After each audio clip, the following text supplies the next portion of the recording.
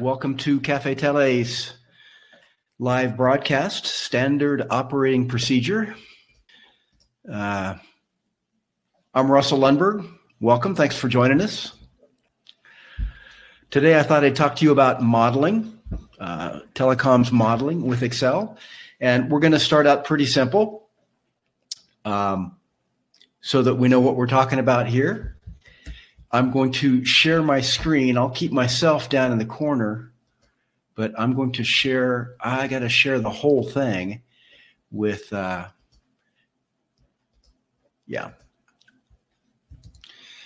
And I'll pop over to Excel. Okay, so first I'm just going to start with some basics. Some really simple techniques for modeling. Now, what is modeling? Of course, modeling is just a way to forecast or predict some outcomes based upon changing inputs or different inputs. Often, you'll be given a challenge, maybe by a circuit. By a circuit or by a piece of hardware that does something similar, and your job is to compare which is the longer term better deal. The recurring cost of a circuit, monthly recurring cost of a circuit versus the one-time cost and any maintenance charges associated with buying a piece of equipment. For example, leased lines for voice versus getting a VoIP device, a transcoder or something like that, which is the better option. So a model is how you determine that. You figure out which one is the better option, and then you can present your results to your boss or to your team or whoever's asking. So let me zoom that out a little bit. Okay, we're at 130%. Let's go a little bit more, 140. There you go. So modeling, let's take a really simple example. Let's calculate the area of a square. Let's hope that's basically square.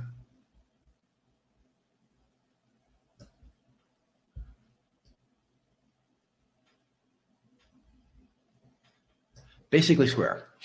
Okay. So area of a square, of course, everybody knows it's length times height.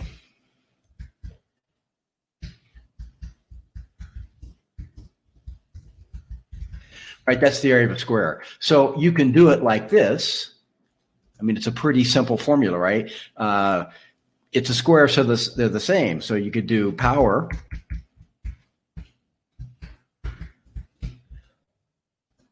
That's the power function. The number. And the second argument is what your power you're raising it to. So that's 9. But look at the formula. Let's do a general case of where it's a rectangle. Now they're going to be different. So now you're going to do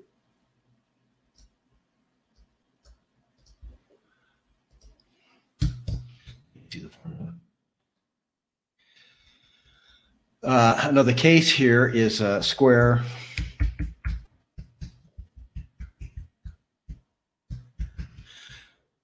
So it's again length times height, right?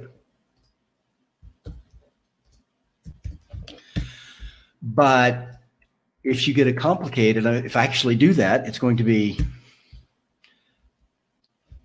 say 5 times 8, right? So you can do it like that, but that's never good practice to embed a raw number or a naked number into a formula. There's a lot of reasons for that. One is you may not, the next time you look at it, you may not remember why you chose those numbers.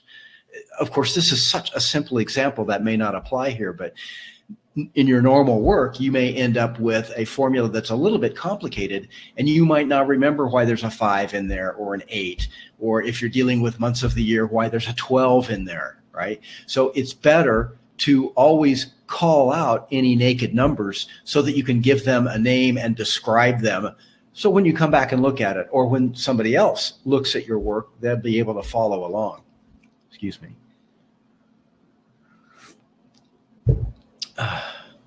Okay, so I'm going to send a chat message in case somebody actually joins.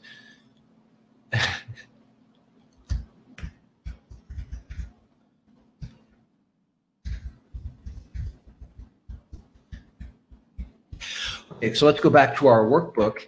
So what I'm going to do is let's make this the length. And let's say the length is 3, right? And the width,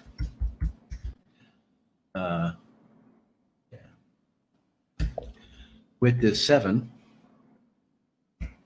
right? Well, it's the easiest thing is just make those named ranges. So I can click up here and paste that label. Can I not paste that label? And this is width.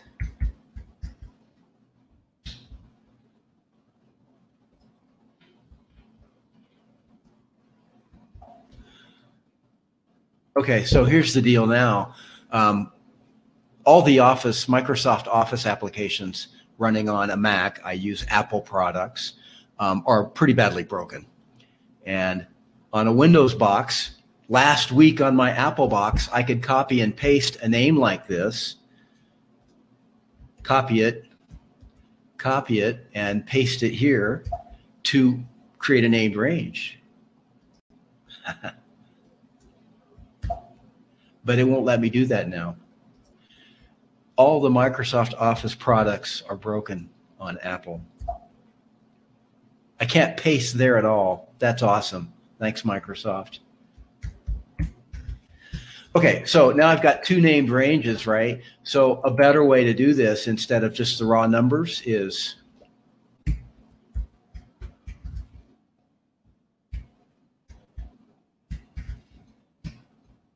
I used the wrong one.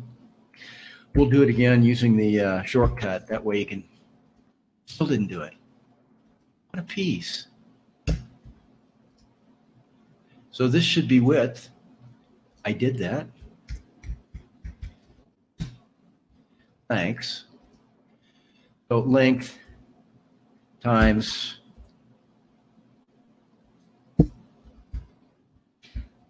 the shortcut to pull up this dialog box is function F3. So now it's a pretty easy to read formula.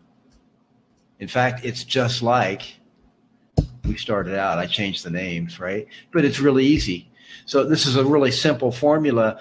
For a more complex formula, it's kind of nice to use named ranges because then it reads more like English. You don't have to figure out what it means. And you also, because it's a named range, you don't have to remember what those values are, right? So, yeah. And let's do good. A best practice is always give these, use your branded color scheme, you know, whatever color scheme you normally use, let's always use that. So I like the light blue background and a dark blue font, yeah, for my labels.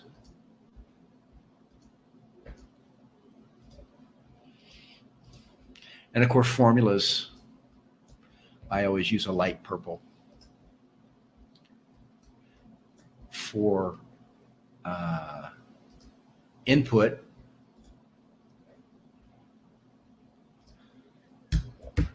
that's what I like. A little kind of a soft yellow reminds me that there's input there. I can even do it down here, but that yellow barely shows up down here. So I usually, for the tab color, I go with the web safe yellow. It's easier to see in the tab color. Okay, so this is a way to create formulas, right? That's pretty straightforward.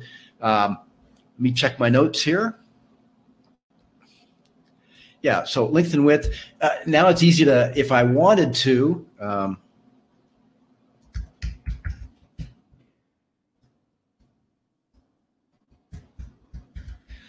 could do a volume, right?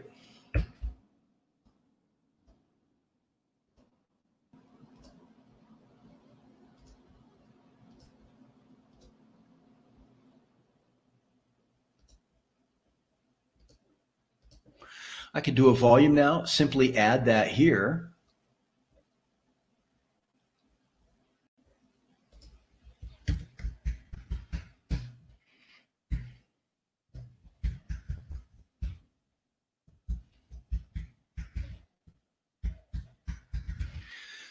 How deep is it? There's the actual formula, makes it easier to see. And then if I just add an equal sign, we'll get the value. So again, that's a pretty easy formula to read. Length times width times depth. There's not much question about what's going on. Whereas if you had a formula like this, 3 times 7 times 4, what's that formula? It's really, there's no information other than the raw values themselves. So let's not do that. If you can, when you have a complicated formula, if possible. Now, if you're doing fills, and we'll show that maybe not today, but when you have, like you're showing the values for 12 months, it's hard. It makes no sense to name each cell in a 12-month range, right? And because it's 12 months, there'll be date labels. Everybody will be able to figure that out. So I thought what we do today is, well, excuse me. So with dates, let me show you another a forecast I've done in the past. And what you see on screen here is, here's your date intervals, right? From January of 21 out to December of 45. It goes a long way, 24 years, right? And it's easy to do this in Excel with, you can use fill. You put the first couple, 3 dates, and then you can just drag it and you'll get it. But the challenge, so let's set that up here. So approach 1. And this is going to be enter date and fill. So enter the date and then fill right. So here's your date. Say January 1.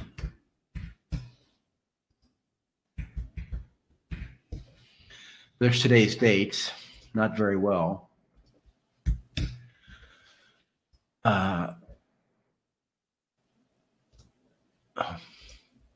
So let's give that a format so it looks like something useful. And I like this format.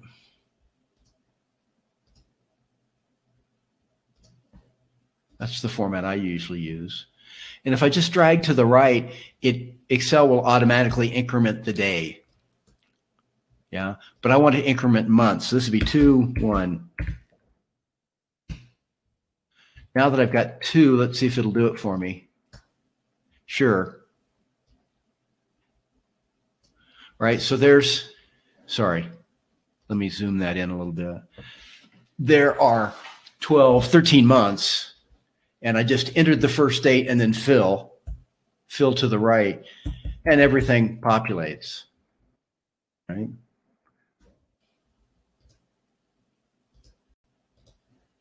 So that would be my date headers for whatever I'm going to put into this model. But invariably what happens when you're creating a model is, it's an iterative process. You think about it, you create something, you put it down, you come back to it tomorrow or next week, and you think about it some more, and you add some things, change some things, you improve it, you refine it, right? And what else happens out there in the real world is, whatever your start date is will change. Somebody will tell you, oh, it's going to start in, since now is January, I might say it's going to start February 1st, right? So I'd have to come back here in 3/1/21. And then I got to do 2 of them, right? 4/1/21. Now I'll have to fill again.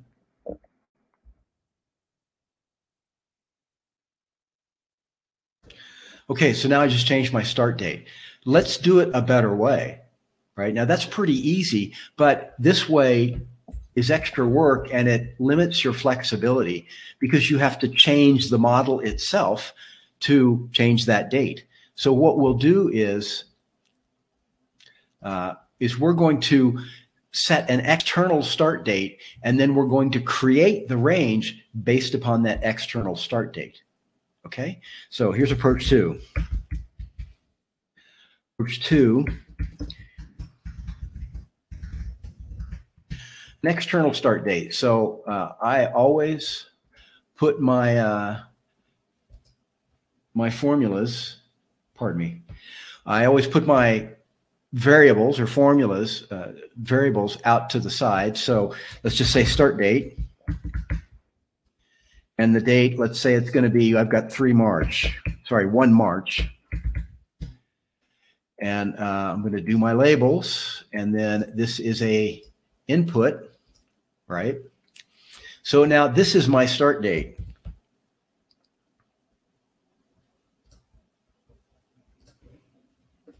There's my start date.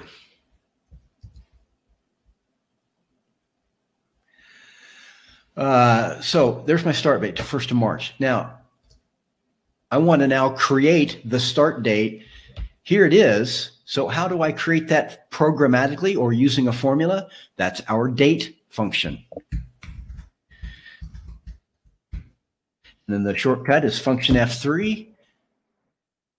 Oh, I didn't give it a shortcut. Let's do that. So there's my, why does it work here? What did I do wrong? So this is now my start date. So using that date function, first argument is the year, and the argument to year is going to be our start date.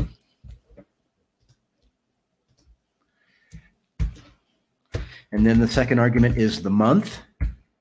Same thing, start date.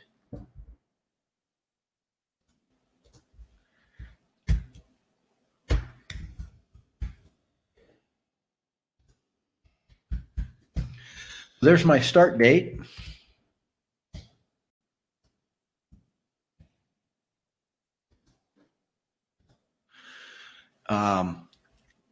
And now, how do I fill to the right? Well, if I just fill to the right, it doesn't do anything because it's a formula. What I'm going to do, though, is I want 1 month, right? I want to add 1 month for every column. Well, here's one way to do that. I mean, here you would have, I want to add a month, so it's 0 plus 0. Here, I'm plus 1. I could do it again, where the argument is plus 2, right? And now I could try to fill it.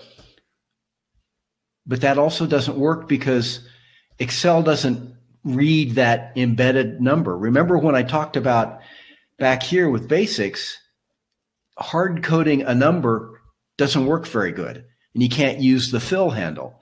So if we come back to our date function and say, we want to increment for every column, we want to increment the month by 1. Well, that's the columns function. Columns function. I'm going to show you that.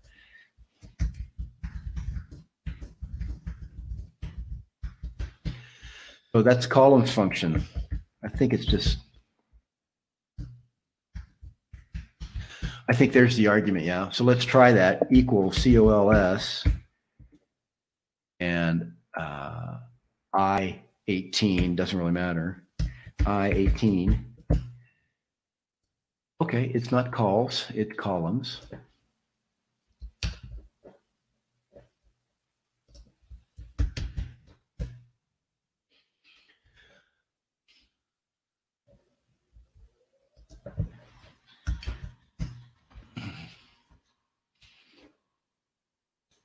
Yeah, so columns returns the count of the number of columns in the argument. So we've got a one cell argument to the columns, so it returns 1, right? If I make that a range, and I'm going to do function F4, puts those dollar signs in there to anchor the range. and then it's I-18 again. Let's fill that down so you can see it a little better, and then remove. So now I've got a range there, I-18 to I-19. I just wanted 18.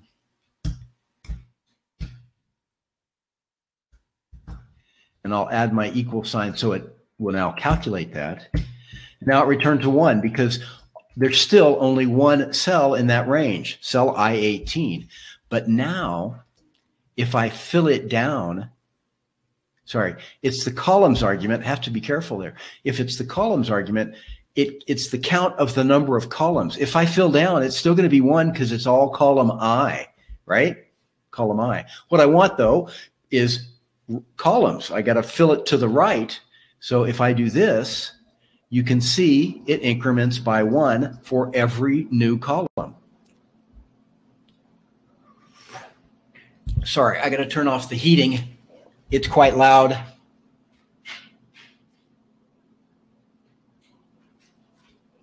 Sorry about that. That'll pop off in just a second. So many moving parts to do these. A lot of moving parts. So now I can, without typing these numbers, I can increment automatically. So let's try this again. I'm just going to delete these because we didn't use that, right? So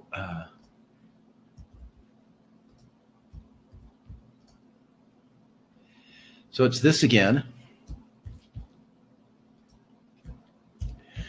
And here's the, well, for simplicity, I can just do,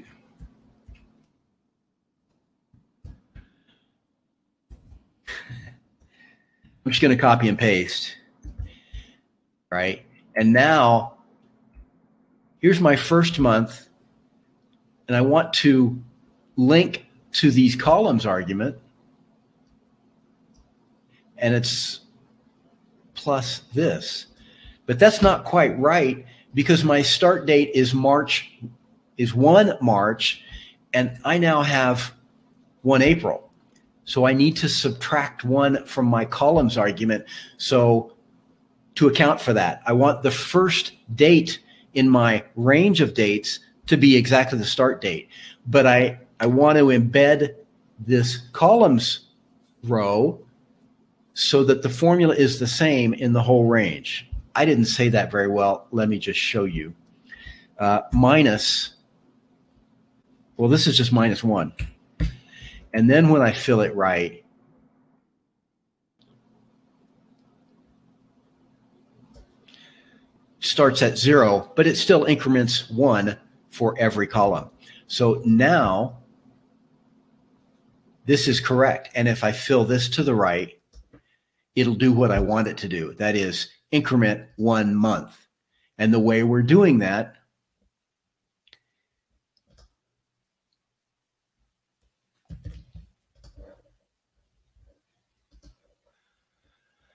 can I paste the formula? Yeah. And I'm going to do that. There's the actual formula. And right there, I'm adding in I-20. I didn't want to increment that. Is that right? So that's the formula. And because it's a range, I-20 right there, when I fill right, Excel's going to increment that column. And so it works. And here's another way that'll work. You don't need, in a complex model, you're going to end up with lots of stuff. You may not need an external row that does this incrementation. You may. So I'm going to show you both ways. If you have other formulas in your model that also need that incrementing month, this row 20, I would leave it like this.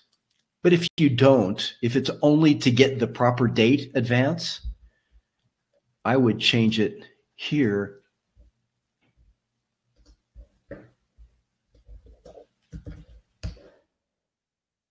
Like this. Just replace that. And don't forget, you want to subtract 1.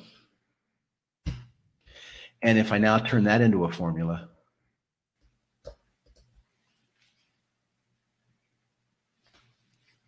Wasn't sure what that noise was. I wanted 20. My row is 20, yeah? I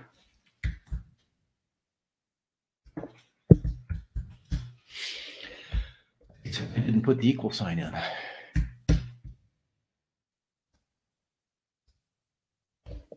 Get that format straight. And now I don't need this row.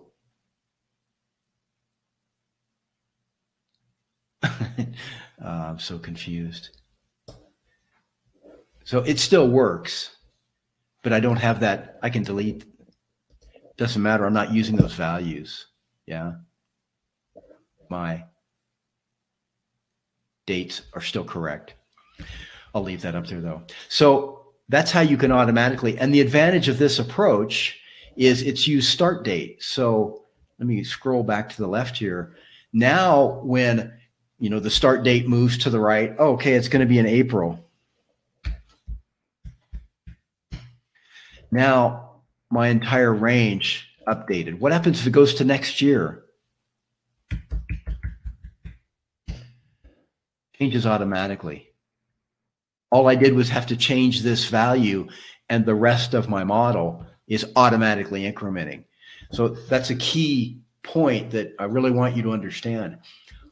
We pull out of our model any variable which might reasonably change, so that if it does change, or if we choose to change it, we can do so without messing with the model. We don't have to edit the model. We don't have to change any cells in the model. And there's really where you have an opportunity to add value as a telecom pro. Anticipate what values might change in the model and account for that potential change so that the change can be shown without messing with the model. And here's what you want to avoid. You're giving a presentation to the boss, or you're the head of your department or whatever, something important, and they ask a question. You don't want to have to be editing their model. Excuse me. You don't want to have to edit your model right there in front of them to answer their question. If you can simply change a value, that tells that person, the boss, that not only can you answer the question, what happens if I make this change? But it also tells them that, you anticipated that question and structured your model appropriately. That makes you look very good. That's what you're trying to do. Certainly you want to get the right answer, right? I mean, you want to be able to answer that question, but by doing so properly, you also tell the audience that you know what you're doing. You anticipated their question and structured your model appropriately. What do you think about that? That's a great way to build your career. And thinking about models in this way to abstract out key dates, it's a very good thing to do. We're at 30 minutes. I usually spend an hour on this. So let's do a little more here. Something else that you might do with your model, and it applies to a date. So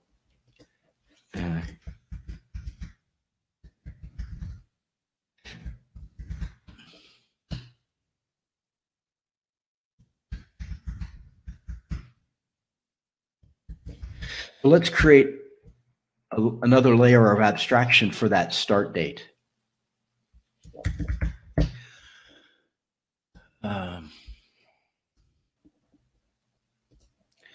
So I've labeled two more cells, and let's say the project was supposed to begin on, we started with 1 January 21.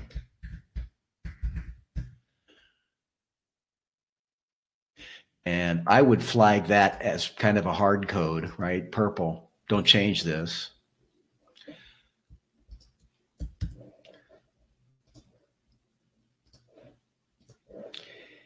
And I would make this one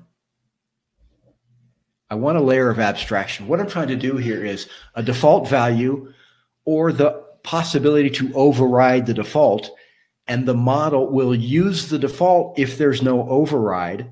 But if there's an override, use that. Okay, so I should say override start date. That'll be a little more clear, yeah? And for my override start, we could use,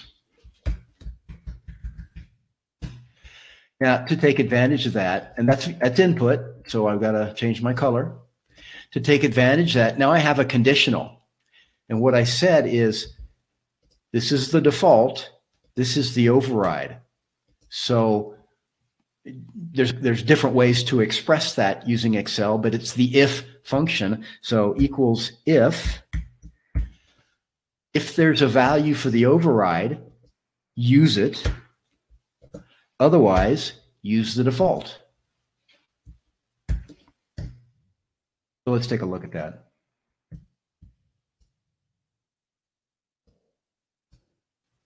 Now I'm going to remove the equal sign so it's easier to see. So here's that formula. And remember, the if function has 3 arguments. If the condition is met, that's argument 1, the condition or the expression. If the expression is true, that's number 1. Expression, if the expression is 2, is the second argument. If the expression is false, the third argument. So expression, case if true, case if false. And what I've got is B4. So here's B4. Sorry. Yeah, here's B4. It's confusing because I've pulled it down a row. I actually wanted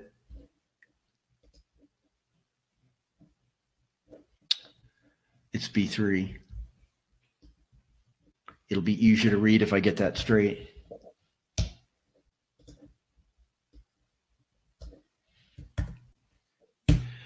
More sensible. So all this says is B3. And B3, by default, if it's a number, if there's a number there, it's true. Non-zero number is true. If I come back here and add a 0, I can make it false. Yeah. But otherwise, if it's blank or 0, it's false. So it will use the default, right? So the first one, the expression B3, just a naked B3, all it's going to do is, if it's a non-zero number, that's true. Otherwise, it's false. I think if I type in text. Yeah. So if the if function by default, it'll test a number. But if it's not a number, it doesn't know what to do. So that's going to be an error. So this will be if it's blank, if the override is blank or 0, use the default. Otherwise, use the override. So now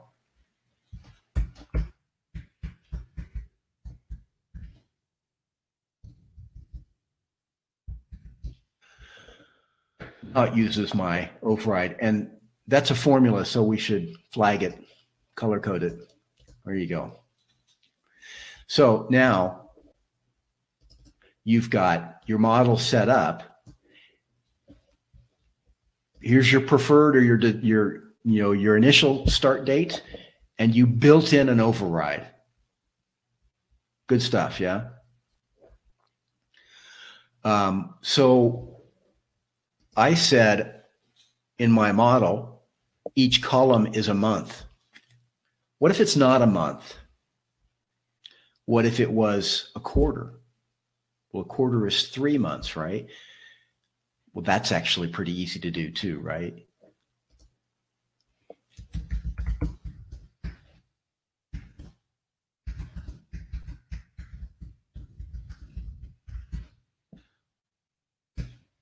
So now, cheat here.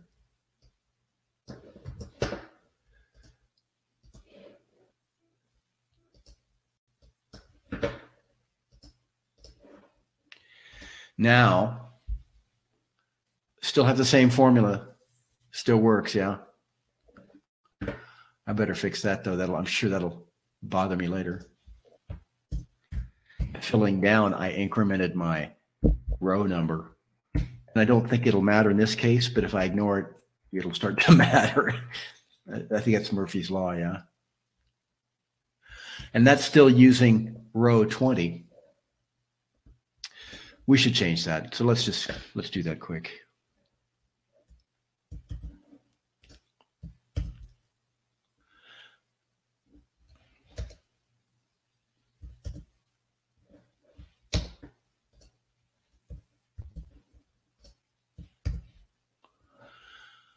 Because it's anchored, sure. So that's I-24. I want to use it over so I don't erase what I've already done.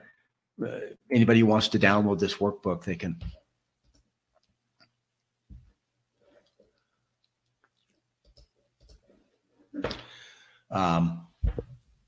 So now the same thing will work. But what do I do here? I can either increment. So what I want to do, I'm going to use quarters, right? Two choices. I can embed the calculation for each column, make it 3 months. That's a quarter, right? 3 months, every 3 months is a quarter of a year. Or I can put that up here. What do you think we should do?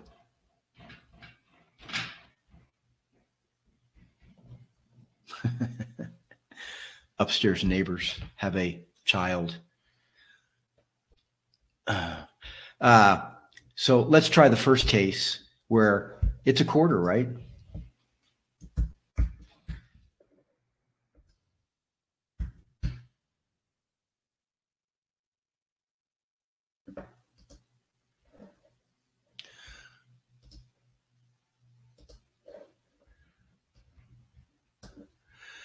Yeah. So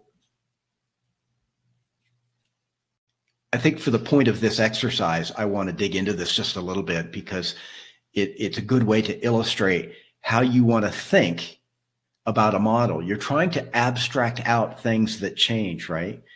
So this is just a date. Up here, we're not hard coding the initial assumption that every column was a month. Now I said, well, what if every column was a quarter? So now I've hard coded, and I can fix that, right? So you might say,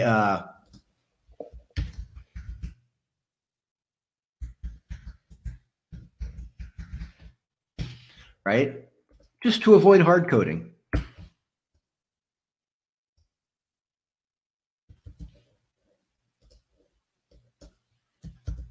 I don't know why that's working now, and it wasn't before. And that is input. It's a 3. It's not an input. You can't change the number of months in a quarter. Okay. Months in a quarter. So instead of hard coding that 3, I can put months per quarter. And now it reads really nice. And I wish it, see, Excel keeps trying to help me there. And now I get the same value, right? And down here, since I call out, I don't want to hard code that. Oh, yeah. Let's talk about that here in a minute. So up here where I have my date and I'm using the call out, right? That approach, it's just plus.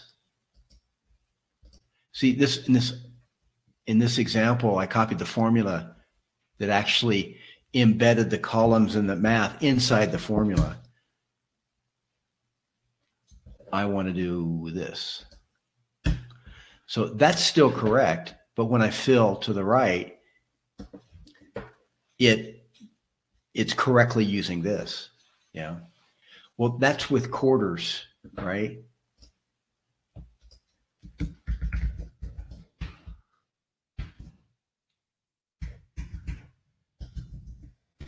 Each column is a day or a week or a year, right? Now what do we do? Again, this is modeling. So one of the things we're going to model is you can choose whether the interval, each column, is a month or a quarter or a day or a week. So if, I mean, just to kind of scribble that out here a little bit, interval,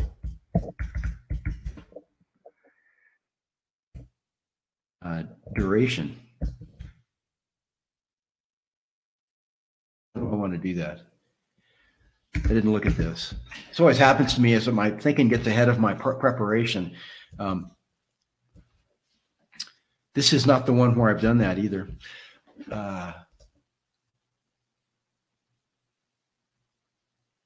I'm going to back off on that because it's too complicated. Here's the complication is in this example, I'm adding 1 for each column. I'm adding 1 to the month.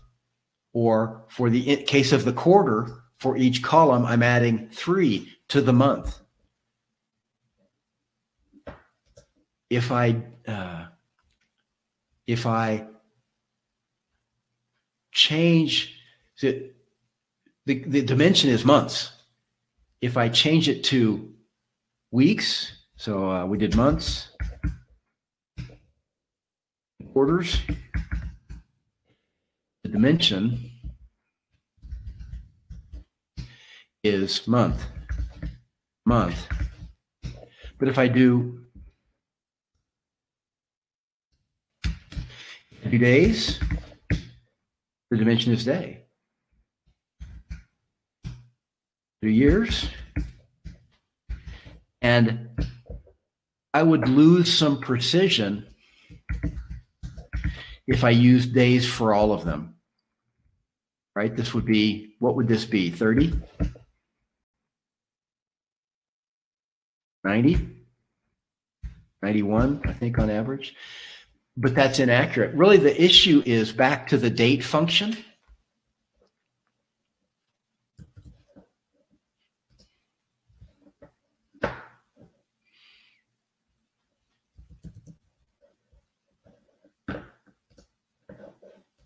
Copy some notes here.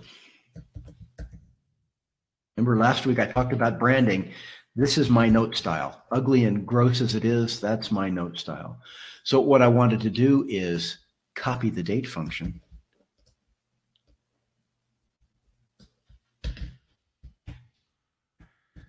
Yeah, I knew that happened.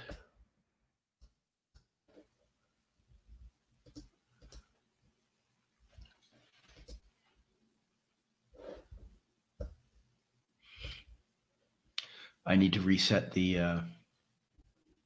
when you paste, Excel's always helping. And, oh, it's the font is automatic. Thank you. Okay, there's the date function. That's a little easier to see, yeah?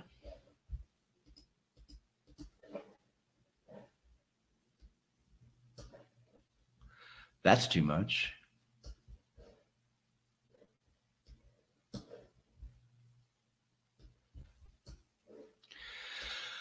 Oh, Excel.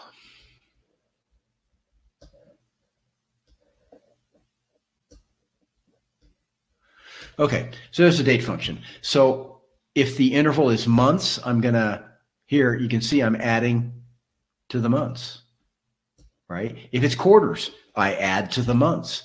But what if my interval is a day?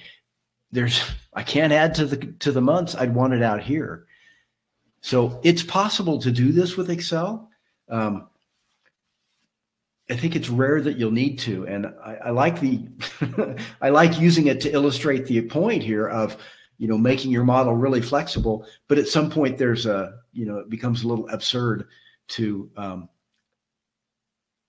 take every possible outcome into consideration. Simply as a way to, as a teaching exercise, I think it's too complicated, because you'd have to, you know, some kind of lookup. If it's months or quarters, okay, use a date function where you modify the month argument. If it's days, use a date function where you modify the day argument. And if it's years, use a date function where you modify the years argument. I mean, it's possible, but it's a little bit complicated, and I think that's probably a little bit more than we wanted to get started with here. I'm going to recap, though. The really important things are, I would say, is any variable that is likely to change in your model, do anticipate that change, call it out separately, make that value a named range, and use that name in your model, like start date, right? Think about abstracting away a default value versus a override value or a manually inputted value, so that you can take advantage of that. When you're the example I gave was when you're presenting to the boss or the boss's boss or the department head or something, you not only want to have thought of the things he's thinking of, she's thinking of, but you also want to have abstracted them out so that you can change them right there on the fly. And the date may not be the best example of that, but you can come up with lots of examples. You know, what if you assume a 1 gigabit per second bandwidth, and the boss says, oh, that's going to have to be 10 gigabits. We'll just type in a 10 and it should work, right? Abstract those values out and make them user changeable without editing the model itself. All you're doing is changing the input values. Your model should still work. And that's our challenge as telecom pros, is to think through the model well enough so that any reasonable change the audience might suggest, you can demonstrate. And I know everybody's busy. If you have a little time, you can be willing to contemplate an unreasonable change, because, you know, I'm sure you've had a boss like this that would come up with something kind of, well, let's be clear, nutty, just to kind of wrong foot you. You know, that's how some bosses show that they're the boss. You know, you didn't think of this and I did. Okay. It's, you know, it would be, I'm not sure that would be good for your career.